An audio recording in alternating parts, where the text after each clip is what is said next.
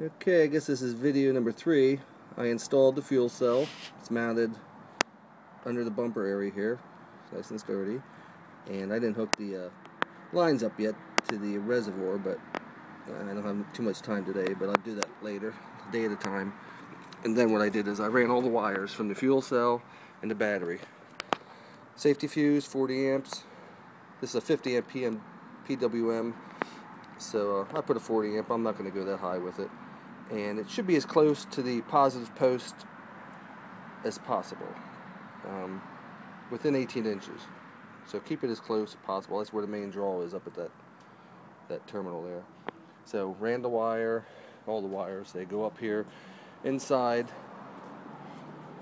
And then what I have is the controller's all hooked up, ready to go. You plug your fan, which is right here. Plug that fan into that connector right there. And I forget what number that is. Let me see. Yeah, it's RJ2. So plug that in there. And the control wire, I have one right here. The control wire can go to ignition. When you put it over in your fuse box, try to get a fuse that isn't real important, like fuel pump or DECM. I have it on the radio fuse. Make sure it goes off and on with the key, and you can connect that to that CNTR.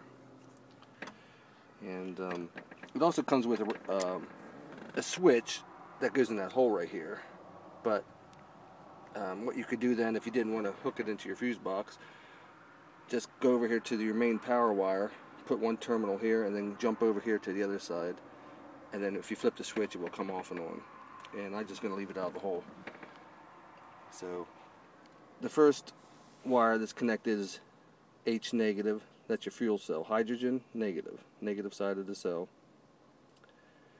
This B negative is battery negative, and you can run this wire to ground.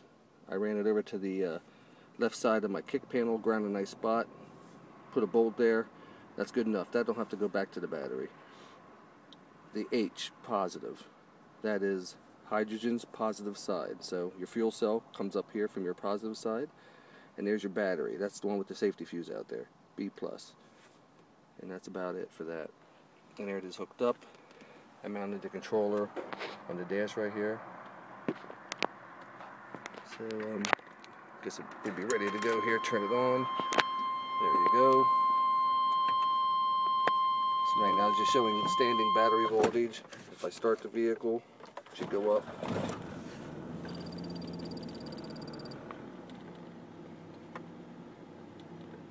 There it is. So it's a pretty simple install. On the back of that controller, that's this part right here, you'll see that there's that P2. That's where you're going to put your sensing wire for your throttle positioning sensor. That's feature number 7. I can go through the features later, but this is on the install. So we're getting ready. Maybe in a couple days I'll get the reservoir, mix up some juice, stick it in there, and then we'll do our testing. But so far you get, that's the PWM, 50 amp, constant current. You got your Cat 5 cable. It goes in here, and there's a connection behind that. I guess it's right there. You plug them in together. That joins them two together, and it's pretty simple. The fan's running right now. It's spinning. You put that back together with the supplied screws. It goes on like that. And you should face this in an upright position, facing upward. Heat rises up. You don't want to turn it upside down. So that's about it for today. So keep on watching, and we're getting there. Bye.